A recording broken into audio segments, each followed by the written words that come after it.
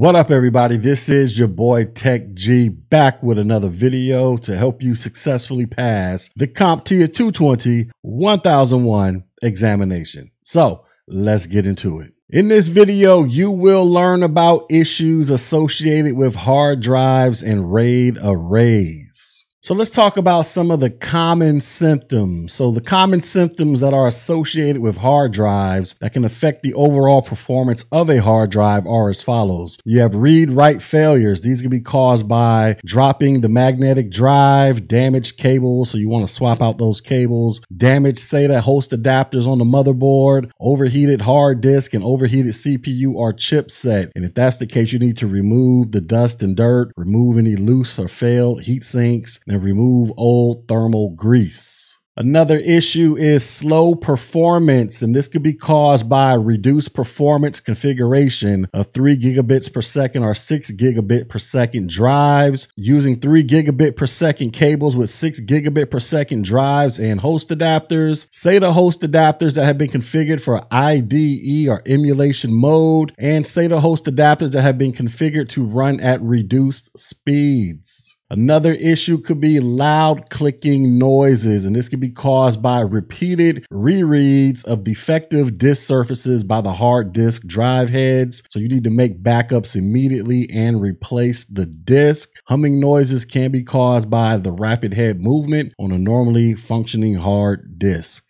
Another issue could be the failure to boot, and this could be caused by a couple issues. You could have a failure to boot due to the boot sequence not specifying the hard disk or not listing system hard disks after drives with the non-bootable media. It can also be caused by the CMOS settings, which may have been corrupted, and the system cannot find the bootable drive. And then it can also be caused due to the boot configuration data store being used by Windows to control disk booting that has potentially been corrupted. Another issue could be the drive not being recognized, and this could be caused by a bus powered USB hard disk not being recognized, USB or Thunderbolt drives that aren't recognized, and SATA hard disks or SSD drives that are not being recognized. What if you can't find the operating system? Well, this could be the result of a non-bootable disk in the USB drive. The boot sequence is not listing the hard disk or the incorrect installation of another operating system.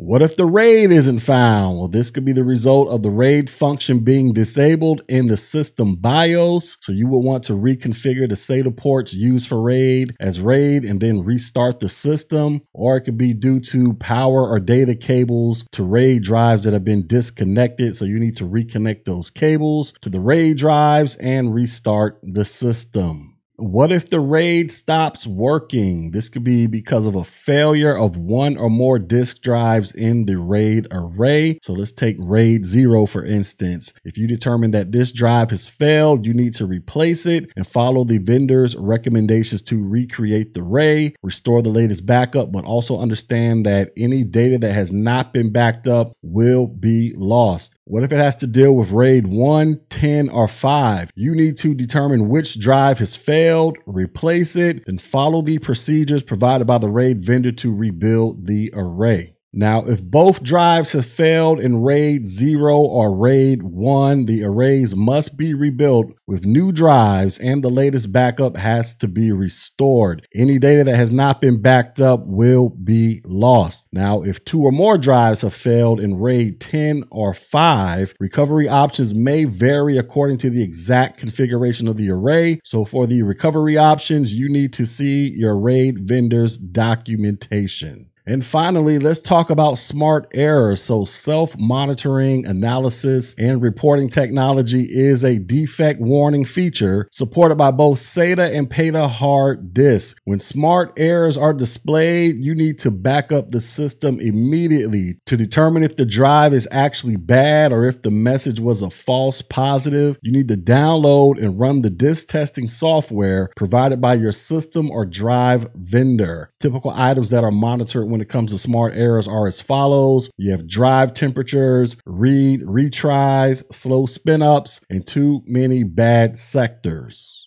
Now, here are a couple smart warnings that you might need to be on the lookout for. So if you see a message that says hard disk failure is imminent, a hard drive in your system reports that it may fail, or smart failure is imminent, you need to back up your data. All right, so that's it for this lesson. So we have talked about issues associated with hard drives and RAID arrays. Now, if you felt like you got something valuable out of this information, go ahead and hit the like button, the share button, drop a comment, but most importantly, subscribe to this channel. Also, go check out my website, Technology G, so that you can get read up on the latest and greatest to help you successfully pass the CompTIA 220 1001 examination. And until next video, ladies and gentlemen, peace.